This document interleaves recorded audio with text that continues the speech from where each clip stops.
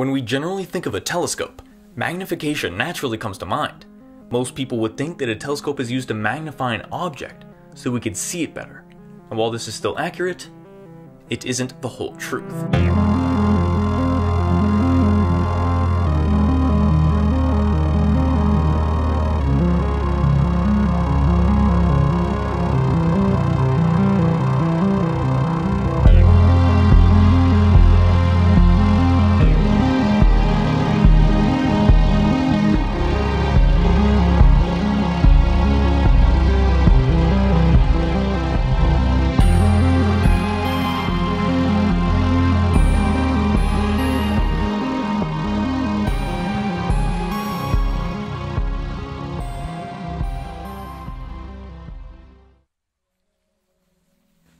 You know, we're pretty lucky to have telescopes. For most of human history, we've been looking up into the night sky with nothing but our naked eyes. Now, of course, our puny eyes can't compare to the magnificent power of the telescope. But why? How do they work? And how do I use one? Let's go inside and talk about it. When we generally think of a telescope, magnification naturally comes to mind.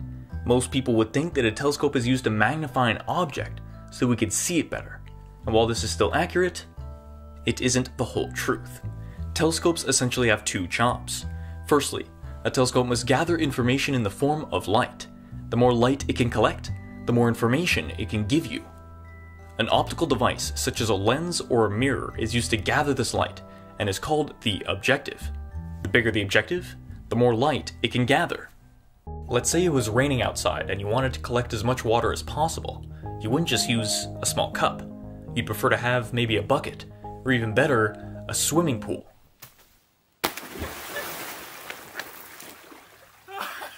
That's exactly how telescopes work. They could be exponentially larger than the pupils in our eyes. They could collect way more light.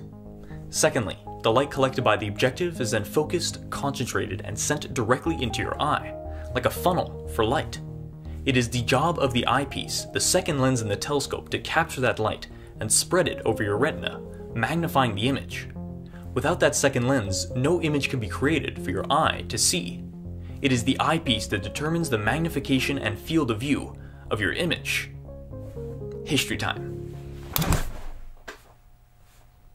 Now, you might think it was Galileo that invented the telescope, but that's not actually the case. The invention is widely credited to Hans Lippershey, a Dutch eyeglass maker. Galileo only heard of the invention and decided to make one of his own design to be used for astronomical observations. This version of the telescope is called a refractor. Why? Well, as light bends or refracts when it changes medium, like with a straw in a cup of water, or these lasers changing directions, the use of a lens to funnel the light is where these telescopes get the name refractor. It was Galileo's amazing discoveries using his own version of the telescope that probably spread the misconception that he invented it. Some of these include the moons of Jupiter, the rings of Saturn, sunspots, and the phases of Venus. Unfortunately, there are many problems with Galileo's refracting telescope. The glass used in lenses absorbs many wavelengths of light. Glass can also be very heavy and tends to warp. Lenses must also be polished from both sides, and it can be difficult to keep one in place using only the edge. Another problem with refracting telescopes is chromatic aberration.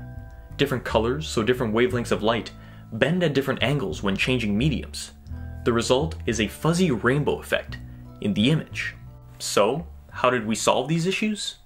I'll show you. Though he may not have been the first to conceive of the idea, Sir Isaac Newton was the one who solved these issues with his invention of the reflecting telescope. The key difference between a refracting telescope and Newton's was the use of a mirror as opposed to a lens as the objective. Newton polished a curved and circular mirror to reflect light towards a secondary mirror that then bounced the focused light into an eyepiece on the side of the telescope. The single-sided mirror allowed for easier mounting, and there was no chromatic aberration. These types of telescopes are now referred to as reflectors, or Newtonian. Almost all telescopes used today in astronomy use mirrors as opposed to lenses as their objective, but there's nothing wrong with using a refracting telescope for backyard observations. They could still be fantastic telescopes. There are also hybrid telescopes that use a combination of both lenses and mirrors to form an image. These telescopes are called catadioptric. Incoming light enters the barrel through a corrective lens, which reduces aberrations. The light reflects off the large curved primary mirror into the secondary mirror. It is then directed towards an eyepiece in a hole in the primary mirror. There are plenty of other types of telescopes, but they're all basically different variations of these three: refractors, reflectors, and catadioptric. Time to talk about light.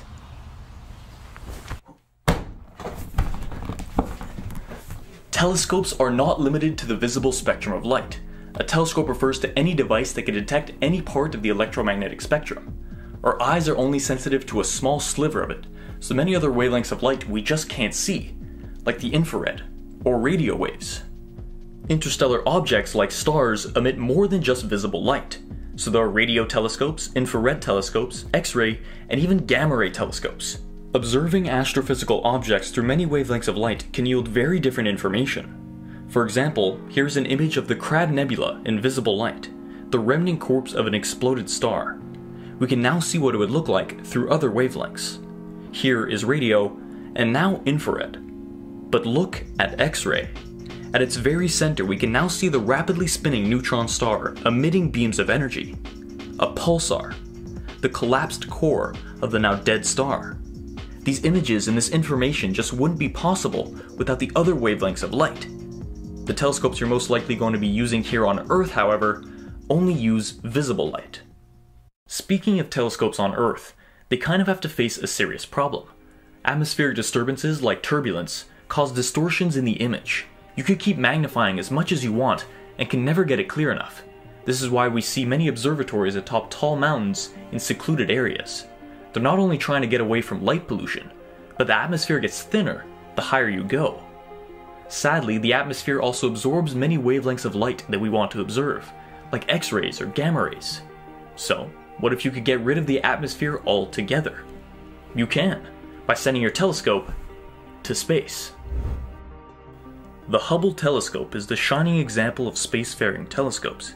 Launched into orbit in 1990, it is probably the most well-known telescope ever. The images taken by the Hubble telescope have been capturing the world's imagination for the last 30 years, and have led to some amazing discoveries. Unfortunately, Hubble won't last forever, though its successor, the James Webb Space Telescope, is set to launch in 2021. Telescopes are tools that need light to function. However, all of the light from the images that we've been observing took time to get here. Light is not instantaneous. Light has a specific speed, and it takes time for it to travel from one location to the other.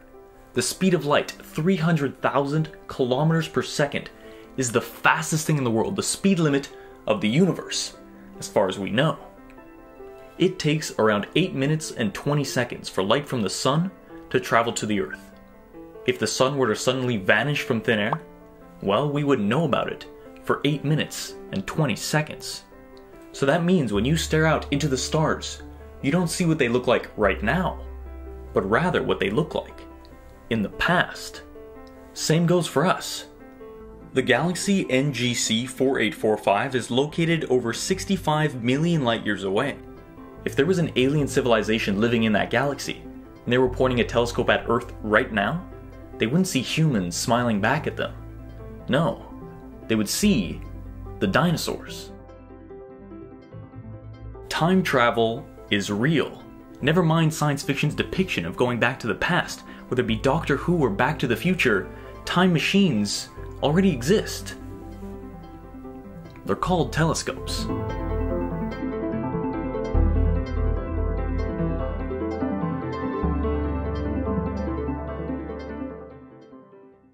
Now that we have gone over the basics, we can now learn how to actually use a telescope. Make sure to check out our channel to see when other videos come out.